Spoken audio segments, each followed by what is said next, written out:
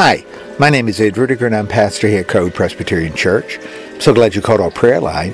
Before we have a word of prayer together, though, I'd like to share with you some scripture in a devotion I wrote. The scripture passage is from the 9th chapter of Genesis.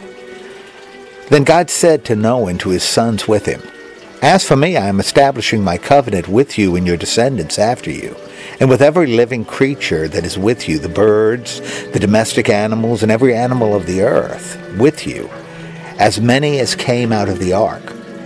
I establish my covenant with you that never again shall all flesh be cut off by the waters of a flood, and never again shall there be a flood to destroy the earth. God said, This is the sign of the covenant that I make between me and you and every living creature that is with you, for all future generations. I have set my bow in the clouds, and it shall be the sign of the covenant between me and the earth. When I bring clouds over the earth and the bow is seen in the clouds, I will remember my covenant that is between me and you and every living creature of all flesh, and the waters shall never again become a flood to destroy all flesh. When the bow is in the clouds, I will see it and remember the everlasting covenant between God and every living creature of all flesh that is on the earth. God said to Noah, This is a sign of the covenant that I have established between me and all flesh that is on the earth. And here's a devotion that I entitled, A Bow in the Clouds. Symbols are important for us.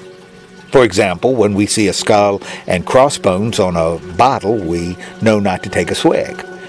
But if it's a succulent orange or a smiling cow or an oversized sweating pitcher with a cartoon face, that's probably something that won't throw us into convulsions. And that's just a couple of examples. I think there may be some justification in saying our whole lives are governed by symbols. I mean, we stop when we see red and go when it turns to green, and when it's yellow, well, for some it means to start depressing the brake, while others take it as a sign to hit the gas. Tennis shoes with a swoosh means you might play like Jordan, while one with 4 parallel lines means you probably won't. And as every man knows, when red hearts and cupids start popping up, he's now entering a relationship minefield that only a few survive. And I haven't even talked about what comes to mind when we see a cross, or 2 tablets, or an oval, or a crescent moon. And even though it may mean different things to different people, God offered us a wonderful symbol of His love and protection. You see, God has given us a rainbow in the sky, a divine weapon that God transformed into a reminder that He'll never again allow chaos to take over His creation. And for us, this is important because it tells us that the stability and predictability on which we base all our decisions, not some, but all, will always be a part of the created order. That's what's symbolized by a bow in the clouds.